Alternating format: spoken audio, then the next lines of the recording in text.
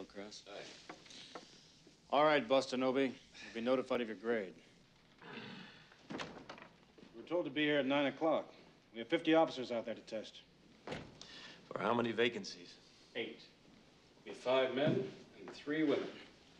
Promoted to inspector out of this group. 3 women. Do you object, Inspector? Now, who might you be? Oh, this is Ms. Gray of the mayor's staff. She's here to monitor these examinations. This is Inspector Callahan. Oh, yes, I know something of Inspector Callahan. And I'd like to tell you, Inspector, it is the mayor's intention that this department be brought more into line with the mainstream of 20th century thought. Just how does he figure to do that, Mrs. Gray? Well, for one thing, His Honor intends to broaden the areas of participation for women in the police force. That sounds very stylish. I think he also said something about winnowing the Neanderthals out of the department.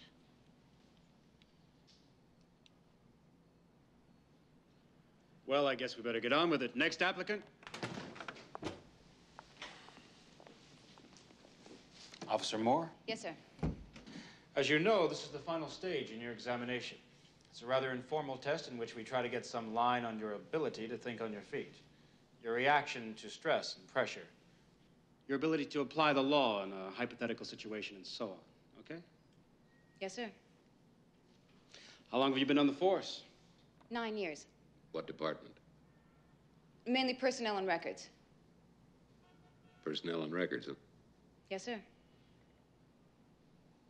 Harry? Have you any questions for the applicant? Questions? How fast do you run the 100? Come on, Callahan. You know how this board functions. All right, I'm sorry. You know that if you make inspector under the mayor's new guidelines, that you might just be out riding in a police car? Yes, sir. That's what I'm hoping for. Well, Officer Moore, maybe you'll tell us all here about your most important felony arrest. I've never made a felony arrest. Well, maybe you'll tell us about your best misdemeanor arrest, then. I've never made a misdemeanor arrest either. Then what the hell gives you the right to become an inspector when there's men have been out there on the street for 10 or 15 years? The woman's place is in the home. Is that what you're trying to say? What do you think this is, some kind of encounter group? I want to know what Officer Moore is going to do when somebody points a gun at her and says, "Hit the deck, you son of a bitch!" You're just deliberately trying to fail this candidate, aren't you, Callahan? Well, if she fails out there, she gets her ass blown off. It's my ass. And, my hard luck. Except that out there, you're going to have a partner. And if you get blown away, he gets blown away with you. And that's a hell of a price to pay for being stylish.